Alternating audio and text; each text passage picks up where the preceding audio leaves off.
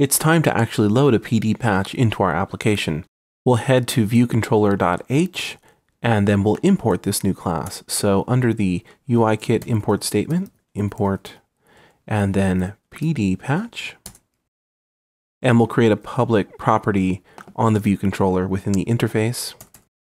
That's @property, and open the parentheses. We'll make it strong because the view controller owns it, non-atomic, and then it'll be of the type PD patch, and then we'll call it patch.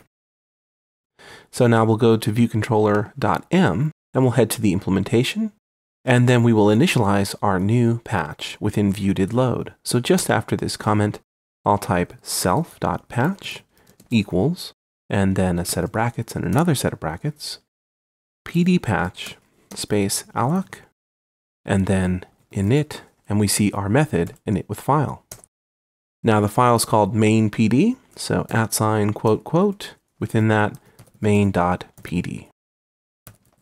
That's all that there should be when we want to load our patch. I've got the simulator running, I'll stop it and then run it again. And it should work, and it does, but how do you know that? Let's go ahead and break it.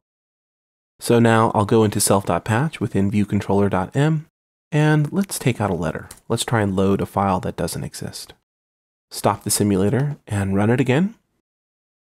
And now when it runs, you can see that alert that we created within our pdpatch.m. Okay, so let me stop the simulator. And the next thing that we'll do is create an interface that will allow us to click a switch, and then we'll connect that to our patch.